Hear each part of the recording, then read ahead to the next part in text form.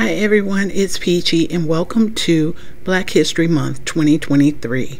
This is my third year of doing these Create a Sims videos.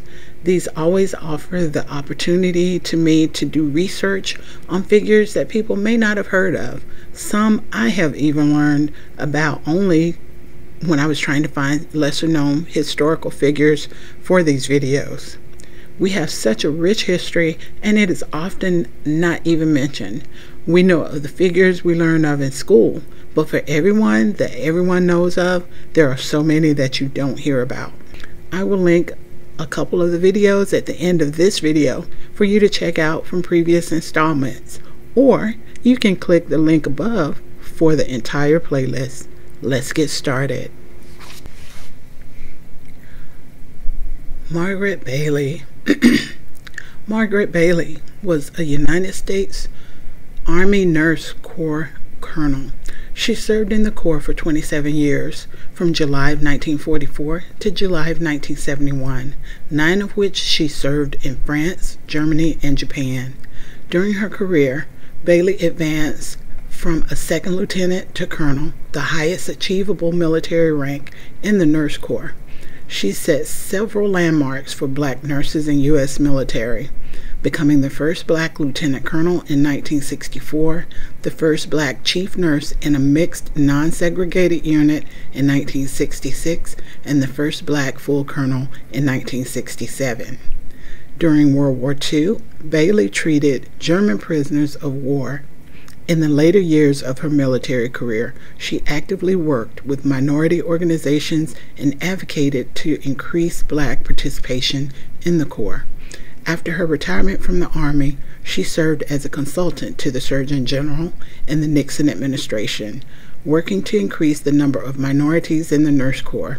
For many years, she made speeches supporting equal participation in United States Army across the United States. In 1938, Bailey graduated from the nursing school and found a job in Mercy Hospital in St. Petersburg, Florida, then the only primary care facility for the local black community. This was career success, as opportunities for black women in the South were scarce and generally limited to cleaning, teaching, or nursing, all strictly within segregated facilities for black people. However, a year later, Bailey surprised her colleagues and became the first black nurse to voluntarily resign her position at Mercy Hospital. She had found a better nursing position at Seaview Hospital on Staten Island, New York. At the time, this hospital was the nation's largest facility specializing in treatment of tuberculosis and the most expensive municipal medical establishment in the United States. Unlike Mercy Hospital in Florida, Seaview Hospital was non-segregated and already had a history of promoting black nurses to supervising positions. Bailey worked at Seaview Hospital for almost 5 years until she decided to enlist in the U.S. military in the summer of 1944. In the last years of her military service and throughout her retirement, Bailey regularly made speeches in black communities to promote integration and military service. For example, on February 27, 2000, 84-year-old Bailey traveled from her Washington, D.C. home to Alabama to speak at the Shiloh Missionary Baptist Church. On occasion, Bailey partnered with Sierra Adams Ender to advocate for more black participation in the Army. Bailey was a speaker of the National Black Nurses Association Summit in 1998 and took part in the international conferences in South Africa and Botswana. In 1999, Bailey completed and published her autobiography, The Challenge.